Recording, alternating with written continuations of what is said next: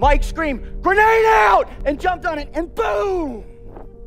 2 snipers were providing overwatch for the other platoon that were trying to maneuver. And unbeknownst to Mike and those guys, an insurgent had seen where they were firing, had snuck up next to the side of that building, pulled out a hand grenade, pulled it, and threw it up, and that thing came right up, boom, and hit Mike on the chest. Petty Officer Mike Mansour took the entirety of that blast in his face and his chest. He lasted for another 35 minutes before he passed away on the medevac bird out. The kicker to this story is there was a stairwell right next to Mike, right next to him. And all he had to do was jump down that stairwell to save his own life, but he didn't. He turned and jumped on the grenade, sacrificing himself so his 2 brothers could both go home and hug their wives, kiss their children, and fight another day. Once you think to yourself, what would you do?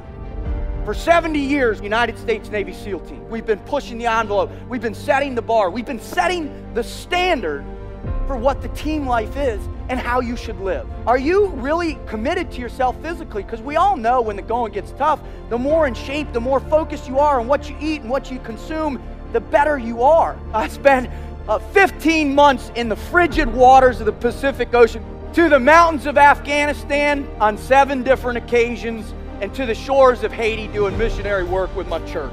And what I've learned in this incredible journey are a few undeniable truths about what enables us to succeed.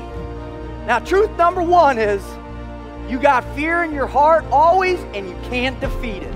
Everybody's like, well, that's a bummer.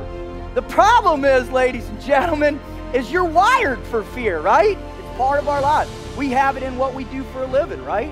You talk about fear in your lives and your personal lives with your family. Folks, we've got fear, period. So what you have to learn to do is embrace it. Truth 1. The second one is self-confidence is huge. It's important, and you got to forge it every single day. The third one is you got to live with purpose. If you don't have purpose in your life, you don't have momentum. You don't have anything driving you forward, anything pulling you out of bed every single day. And the last one, and the one I learned that left an indelible mark, not only in my heart, but in my soul, on those beaches across the street over there, is nobody does it alone. There's not a single person in this whole room right now that can raise their hand and say, you know what, Rut, I've done it by myself. Not a single person out there has helped me, not a one. We all need help. So as a result of that, you have to recognize that you have to live what I call a team. You have to be 100% focused that everything you think about, everything you do is with someone else, is with a team. Amen, right? We've been giving everything we are to our communities, to our families, to our children. But more importantly, we're willing to give everything we are and potentially everything we will ever be for the man that's next to it. This is the team life. This is what my mission here is today, is to help you understand this standard, to help you redefine your understanding of what that mission might look like for you. Are you working on it? Are you working on it right now? Did you work on it today? Are you going to go work on it tonight? Because I tell you, with those 3 things, you're on the road to commitment. I've worked with every kind of person there is on this planet. We all bleed red.